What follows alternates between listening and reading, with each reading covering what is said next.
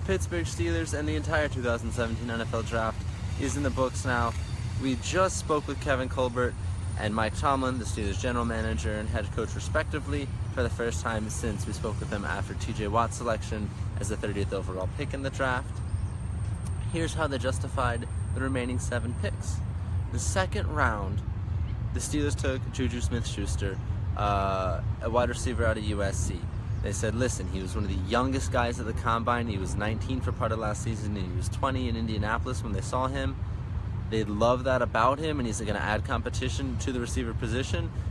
Kevin Colbert openly joked about, and Mike Tomlin, again, appreciated Sammy Coates and Martavis Bryant's Twitter exchange along those lines, and that he is going to add competition to the receiver group that, frankly, struggled pretty badly last year with Martavis Bryant suspended. In the third round, they took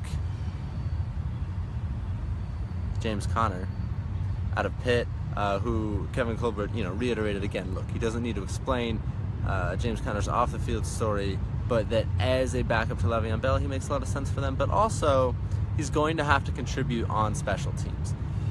Colbert referred to Conner's spot experience as a defensive end, and that he said, at one point he said, look, I'm looking forward to watching James Conner cover kicks as much as I am watching him carrying the ball, which, with Le'Veon Bell, will often have to be the case. In the fourth round, the Steelers took Josh Dobbs, the quarterback out of Tennessee. They explained the pick pretty straightforwardly. Mike Tomlin referred to players, with rocket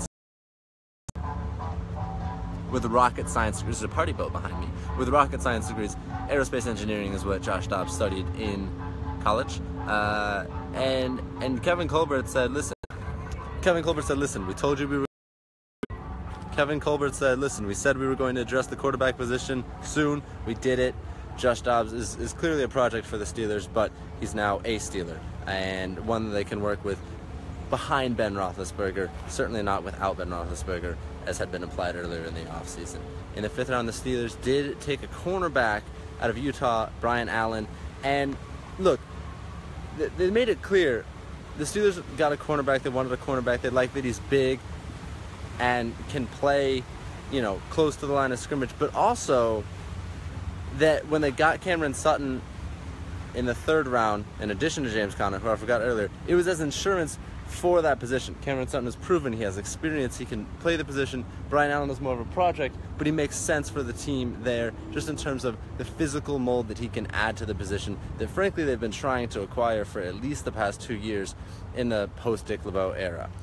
In the sixth round, the Steelers drafted a long snapper. We talked about that earlier, something they haven't done since 1979.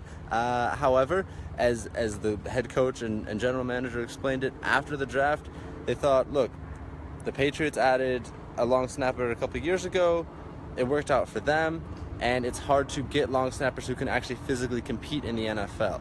College rules make it such that long snappers can be 200 or so pounds and not really have to worry about competing with NFL-sized athletes. Colin Holba, on the other hand, is about 6'3" and 6/8 of an inch and weighs 240-some pounds. Those are the parameters that you would want around a linebacker, not a long snapper, certainly. Still is a very questionable pick, but one that they had an ability to justify in terms of just, look, we thought he was a player. It doesn't matter the position. They did establish that Greg Warren is healthy and remains healthy. He's coming up on his 13th season, but that he's competition for Greg Warren in the meantime. If Holba ends up on the practice squad, so be it. And then lastly, the Steelers added Keon Adams out of Western Michigan. It seems like he'll be an outside linebacker. They said that, listen, he's an athlete guy, he's a project guy. To me, it's not dissimilar to what they did with Travis Feeney last year, the Washington outside linebacker, who they put on the practice squad, but ended up getting signed away to the New Orleans Saints, which to some extent justifies the pick.